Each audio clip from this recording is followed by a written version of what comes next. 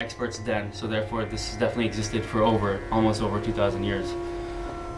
And the brilliant or the most amazing concept of it is that it still exists today and is actually in its full form today, and actually the younger generation is actually taking it up. And I actually went to India this December to perform for the first time, and you have almost 3,000 concerts in a period of 20 days being performed by students not only in India but a large majority of students from here also. So it's an art form that not only is ancient, but is actually it's thriving through this modern culture, which is a big feat in itself. But in terms of history, there is one period of time that needs to be actually really dwelled upon, which is the 16th century, 17th century area, which is kind of the golden age for our music. And the reason why we call it our golden age is because there were specifically 3 composers. Actually, I have a PowerPoint slide.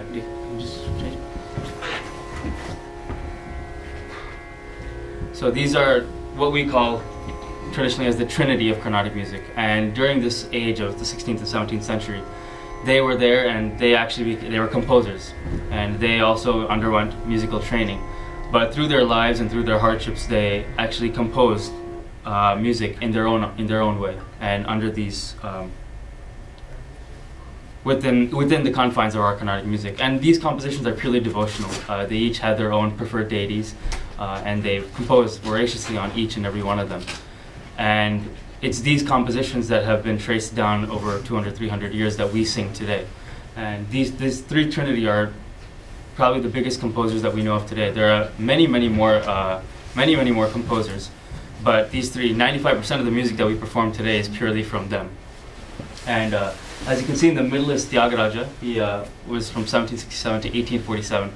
The amazing thing is all 3 of them were contemporaries. They lived in the same time, and they actually lived in the same area. Yet there is no actual history or any written story about them actually meeting at any point of time.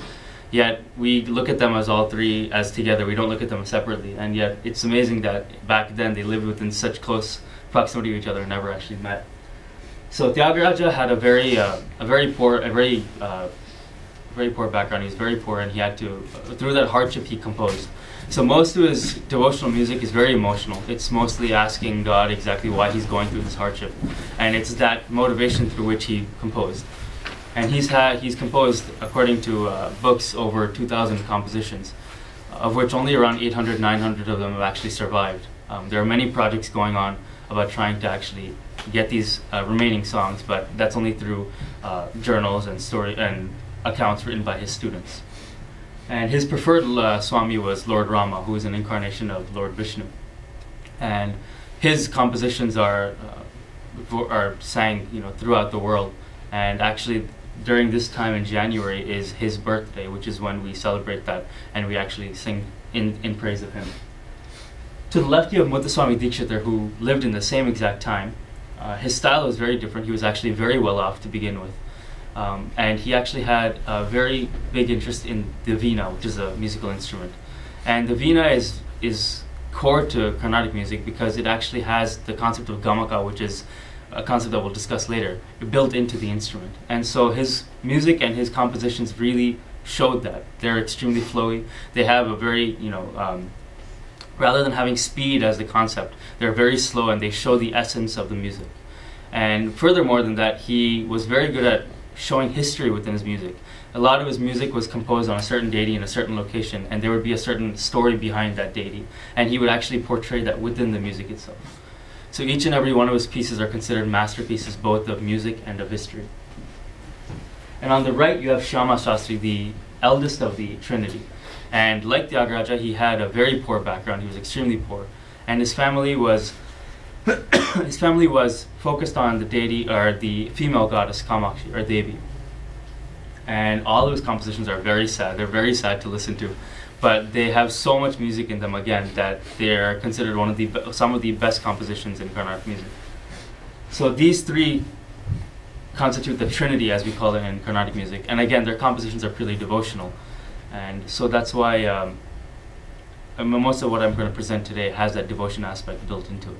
And with that, we can actually, with this information in our hand, we can talk about the theory about it, but we can also keep this in mind. Can you just go to the next one? So this is, I didn't have a better picture to show, but this is a picture of me performing in December. And I just wanted to give an idea of exactly how a concert, or how Carnatic music is composed in a concert. You have the singer in the center, sitting just like I am. To the right you have a double-headed drum, which is called a mridangam.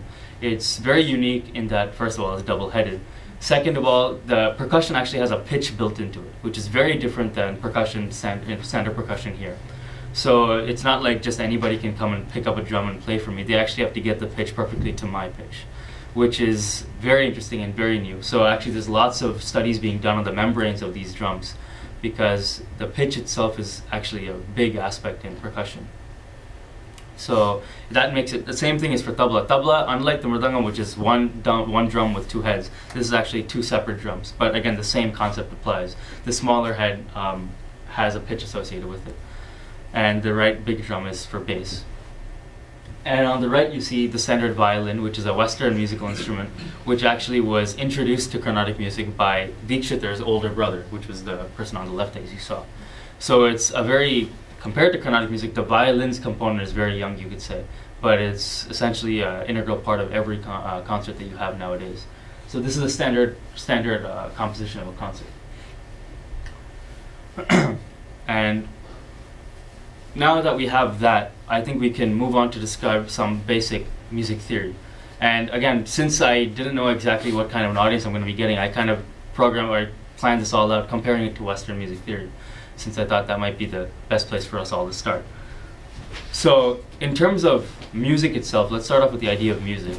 Can anybody tell me, just in general, any components that are to music, 2 or 3 components that music entails? Rhythm, 1 for sure. Anything else? Melody, 2. Is there anything else? Huh? Scale. Skill, okay. Scale. Oh, scale. Scale, yes. Scale and melody, I guess, can kind of fit in together, but there is a distinct difference, which we'll discuss for sure. Bhava. Perfect. So these are 3 components of, as we call Carnatic music: melody, rhythm, and bhava. Bhava means devotion, or devotion to both the music and to whom we're singing about. That concept may not be shown in all forms of music. I think the best example would be maybe gospel music. Gospel music definitely has the devotion built into it, and you can definitely hear that in the music. So actually, if you were to sing just purely with melody and rhythm in our music, it would not be appreciated whatsoever. Unless that bhava is there, you can actually, it doesn't become the art form that it was meant to be. So those 3 components are quite crucial to our Carnatic music, and we're going to keep coming back to that. So now let's take them one by one and discuss them in terms of both Western music and Carnatic music. So in terms of Western music, we have the concept of the scale. Can anybody give me examples of scales that we have in Western music? C major, D major. C major, D major. I'm talking more generic, like diatonic scale. We can have diatonic scale and we have chromatic scale. Now let's say we take the major scale. The major scale is just the major notes in the diatonic scale. Now if we just sing that, I'm just going to use C sharp as the bass, since that's what I use. Do, re, mi, fa, sol, la, ti, do, la, so, fa, mi, re, do is the standard major scale. Now, just to get some notation down, the notation for Indian music is very similar to that, just what I just sang, except the words are a little different. You have sa, ri, ga, ma, pa, da, ni, sa, ni, da, pa, ma, ga, ri, sa. So it's just the same exact concept of the, what's that? The Sound of Music song that we have? Do, dear, that song, except the same thing is, you have a different set of notes for that. So I'm not going to ask you to repeat all that, but this is something that I'm just going to leave this up the rest of the talk. So we have these 8 notes, or 7 notes. As you can see, you have sa on both sides, which is just the next octave. So now let's discuss the concept of melody. Let's take this concept of scale. So you have the major scale. Let me sing what we have as the major scale in Carnatic music, which actually has the same exact notes, but it may sound a little different to you, and I wanted to see if you could notice the difference. Sa, ri, ga, ma, pa, da, ni, sa, ni, da, pa, ma, ga, ri, sa. I sang the same exact scale with the same exact notes, but did you guys notice any differences in that? were you able to notice any? What was the difference between the major scale that I sang with the Western music and the major scale that I sang with Carnatic music? Was there any specific difference that you noticed? I think you attached the next note to the previous one. Okay. So there was a bit more flow into it. It wasn't distinct notes. Anything else? Oscillations or angular. There were oscillations. Okay, good.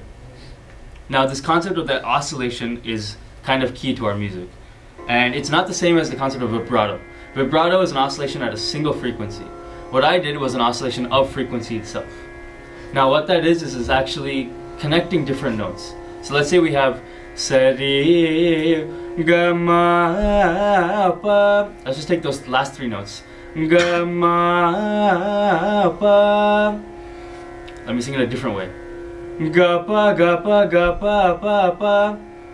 That middle note Ma is actually defined as an arithmetic mean or a middle ground between the note before it and the note after it. It's merely a note to connect two notes. Ga, Ma, Pa. So in what it actually is this is called what's called gamakam. Gamakam is the concept of oscillation of a note.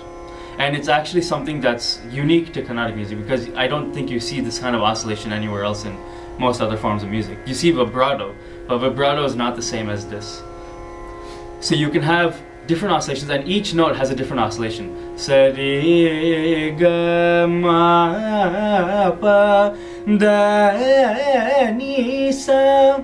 Sa, ni, da, pa, ma, ga, re, sa. So each note has its own distinctive form of oscillations, so form of gamaka. And you'll notice that some notes actually don't have any oscillation. For example, sa, re, ga, ma, pa, da, ni, sa. So you notice that so this ragam, this major scale, which we call Shankara Varnam, has both still notes and oscillation notes. And this is the concept that kind of is the heart of our music.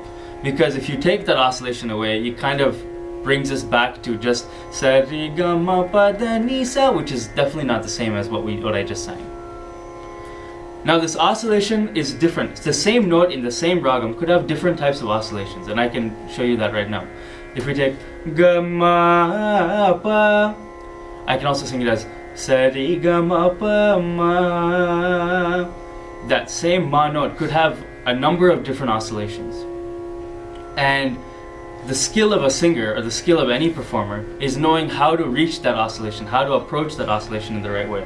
Because when you sing that at the right note, if I was just ga, ma, pa, is different from ga, ma, pa, is different from ga, ma, pa, ma. So in each and every ragam, you have oscillations, and you have oscillations of the same note in different and varied forms. Does anybody have any questions or anything along these lines? By the way, I'm just gonna keep talking, but you're welcome to stop me at any point of time and ask questions. So I know this is all very new, so I don't want to just keep moving forward without any discussion or anything before that. So yeah. Do the oscillations you to depend on either you're going up the scale or down the scale? Yes. So there's different ways. If you're going up, you will have different oscillations. If you're going down, you'll have different. Exactly how I showed. If I showed the ma again, ga, ma, pa, you'll never have pa, ma. Actually, you could have that pa, ma. That's also a different kind of oscillation. It's going pa, ga, rather than ga, pa, ga, pa. So depending on which direction you're going on, you can have very different oscillations. And the thing is, the oscillation has to be used at the right time, and that only comes by listening to music constantly. And the thing is, listening to these compositions that this trinity have composed, because they are truly masters of these ragams. They have actually studied them so well and have the inbuilt talent to have composed in them, that they're able to show all these different oscillations within their music.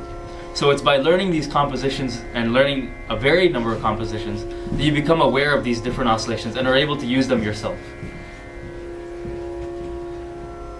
So now we have the major scale, but the obvious question is, are there other scales? Are there other ragams? How do you get to those? So now we have, let's move to the Western music. We have something called the chromatic scale. Can somebody tell me what the chromatic scale is? I'm not questioning you, I just wanted to... A shall be C, C sharp, F, all the notes. All the notes, right? It's all the notes, meaning if you take a certain scale, you'll have 12 notes. 12 notes. But if you take any Western music, do you actually see all 12 notes apparent, or any of the 12 notes apparent at any given point of time? You'll never see certain of these 12 notes in Western music. There's a bunch of them that will never actually be manifested in Western music. So if you take you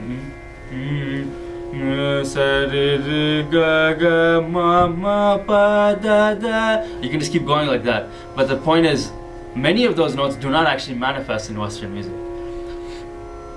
And the interesting about Carnatic music is every single one of them manifests. So we actually have a complete set of ragams that are taken from all 12 notes.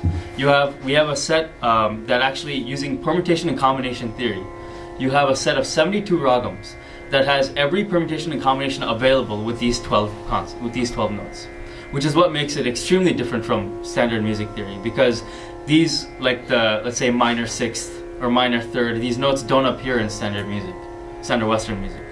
Do you know why they don't appear in Western music? I honestly would not be able to tell you. You have the concept of like circle of fifths, circle of fourths. I remember a friend was telling me about them. So like if you have like C, then you go by circle of fifths, and I don't know much about it, but somebody who plays guitar would definitely be able to tell you. Like those kinds of notes, they know that they're there, but for music they don't really appear so much. It's basically if you have all the 12 notes, it just does not sound right. So you go by calculations to circle of fifths to come up with each and every one of these scales. Right. You have probably 7 or 8 of these.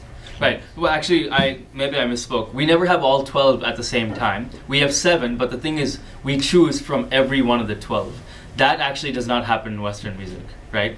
Because many of those, depending on which scale you start on, some of those 12 may never appear, just because it's not really known to Western music. So, that first note, immediate first note, you hardly ever see in Western music. What you usually see is sa-ri, sa-ri-ga. You notice that second note. But that first one, sa-ri-ga, sa-ri, sa-ri-ga, ma-ba. Such notes you never see manifested in Western music. So that's why when people talk about Carnatic music, they actually describe it as a complete set of music. Because you actually can, given any note from that 12 scale, you can find a number of ragams that actually manifest that. So now I've thrown this word ragam around a lot. Let's fix that first of all. So as I discussed before, we have what's called this gamakam, this oscillation in scales. Ragam is essentially going a little bit further than scale, which encompasses both the scale and the gamakams that are available in that ragam. Depending on the ragam that you choose, there may be different oscillations. You can't just pick and choose your own. Those are actually predefined in the ragam that you learn by listening to music. So if we take a different scale, a different ragam, you'll see different oscillations exist. For example, I can just give you sa re ga ma pa da ni sa sa ni da pa ma ga re sa. This is a scale that you will never see in Western music. It's actually one that is very crucial to our music. It's called Todi, and it's very often taken up as a main song, a very heavy ragam. And it actually has all notes that you would never see. It has minor, the first note, it has minor third, it has minor sixth, minor seventh. So then these notes you never usually see. But when we say ragam, we don't refer to these notes. We refer to the entire, it's like I guess the very philosophical, humanity's way of saying it is it's a living being. It's a living, creature. It has different shades to it, which you can show depending on these oscillations. And this is kind of a basic point that I wanted to get across, is that these oscillations are what make each ragam separate entity. So we've had ragams that have existed since even the 12th century. Ragams like, for example, Yamuna Kalyani, which you hear in kind of North Indian music. Such ragams have existed for centuries, and these gamakams have existed with them, and they've been given to us by our teachers and by their teachers. And these oscillations are what are crucial to them, which is what we perform in a regular Carnatic concert. So now that we have some concept of ragam, let's move on to the second concept, which is rhythm. So what kind of rhythm is there usually in Western music? Usually you have an 8-beat cycle.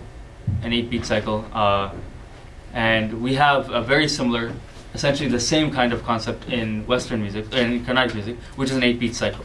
Which we actually, the interesting thing about Carnatic music is we always have a beat going which the singer provides. Usually in music, even though I have a percussion, even though he's providing the beat, I always have to provide my own beat, which I maintain the beat of the concert. So for example, for the 8-beat, this is how we keep beat. It's 1, 2, 3, 4, 5, 6, 7, 8.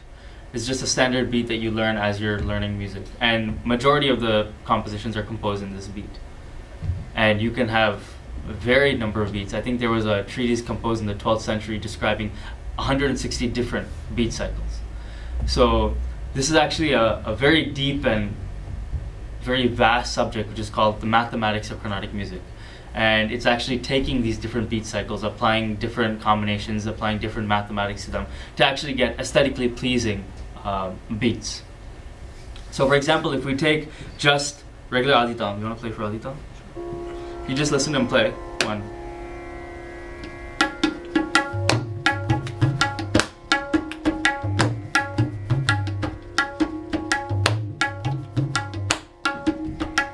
So if you notice in this, you can actually, I'm going to count with him.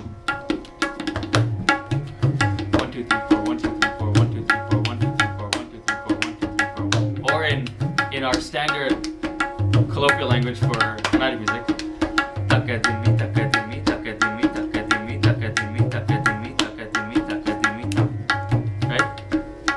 so this is the standard basic cycle that you see in Western music. You see an 8-beat cycle, and within each beat you have 4 subunits. And this is what comprises the standard beat cycle for Western music, and we have that in Carnatic music too. So now it begs the question, why does there have to be 4 in them? Can we have different numbers of beats within them? We can have an 8-beat cycle, why can't we have 3 in each beat?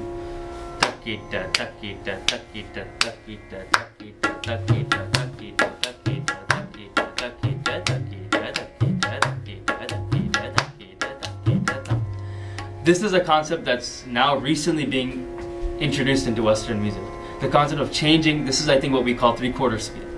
So it's a concept that is very traditional to us. We actually employ it on a regular basis. But it's something that's very new to Western music. And 3 is just 1. We can do 5, we can do 7. Or